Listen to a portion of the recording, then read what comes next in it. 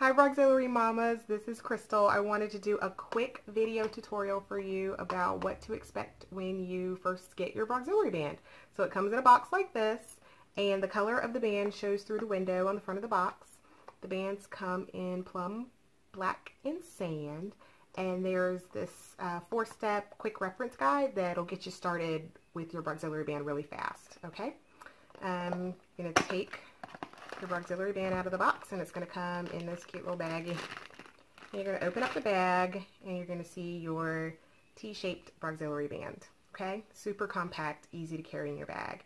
It's got these 3 clips here, and then you're just going to push them up to unclip them. So all 3 clips, just push them up to unclip them. Like that. Okay. Then you're going to hold your band with the clips facing away from your body. And you're going to take this center band, and I got on a sports bra today, and you're going to put it behind the center bridge of whatever bra you're wearing that day, right? Like that. Do you see that? Cool. And then you're going to just pull it up and give it a clip, like that. Okay, so then you got these side bands, and you're going to put those around the shoulder strap of your bra. Now, when you get your Brauxiliary band, this adjuster, it's called a bra slider. This bra slider is in the centermost position. That's the smallest size the band comes. You've got about 6 or 7 inches of leeway here. You can adjust it all the way out depending on how well endowed you are. So what you want to do to figure out where your band needs to be adjusted to is you just kind of fold the elastic over to, you know, where it would hit on the band without stretching the elastic. You know, this isn't like a fold the elastic over that way, right? So where it would hit without stretching the elastic, and you can see I'm not very well endowed, so I don't really have to pull mine out very much. But you want to take both sides of the clip and slide it at once. Okay?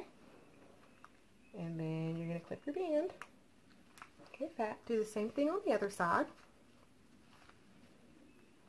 Both sides of the clip. And slide it to adjust. Right? And then here you have your Brauxiliary band, ready to turn your bra into a hands-free pumping bra. And so in order to do that, all you need to do is pull the back band up. If you could see, I don't know if this is the black band, but if you could see, there's a part of the band that's behind the bra and a part of the band that's in front of the bra. See that? So what we mean when we say the back band is the part that is behind the shoulder strap of the bra. You're just going to lift that up, and that gives you your hole. You're going to stick your pump flange in and then pull it over to the top. And then you're ready to get pumping. All you need to do at this point is expose your boob. I'm going to try to do this without exposing mine too much. And position it over the nipple, and you're ready to pump. Pretty cool, huh? Bye.